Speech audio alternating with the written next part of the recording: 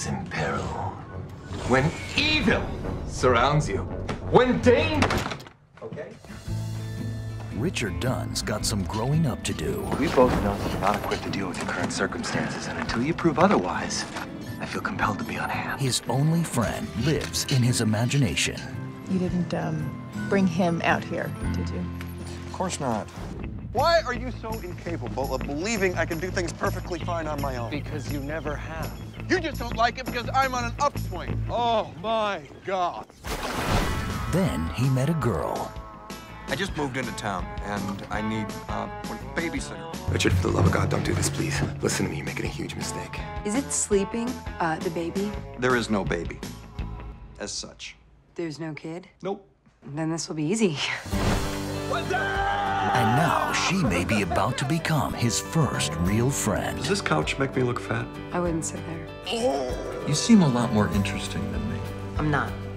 It just seems that way. Sakes alive. Claire? Richard, the couch is outside. I'll be right back. What babysitter? Work is going great, and I'm still not here. Richard, please!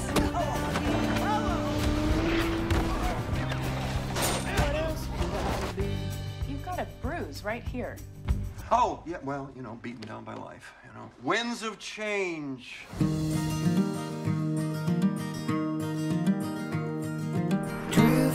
I've been floundering, and Abby has been... Abby's been what? a friend.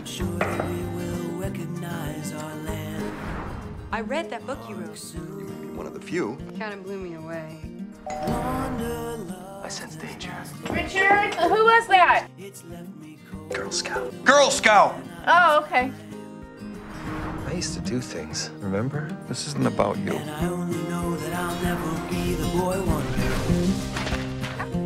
I wish I had a really amazing father like him. Just ideas for titles. Cool, what do you got? Memoirs of an Amnesiac. Bolero? Paperman.